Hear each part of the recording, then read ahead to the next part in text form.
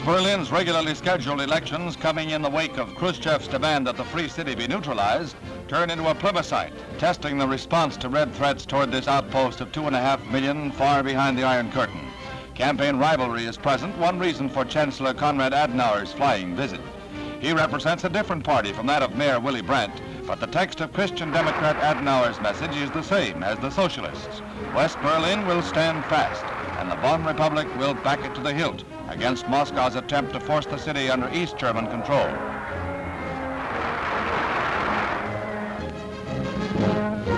"44-year-old Mayor Willy Brandt won re-election, his Social Democrats capturing nearly 54% of the vote, up 10% over 1954.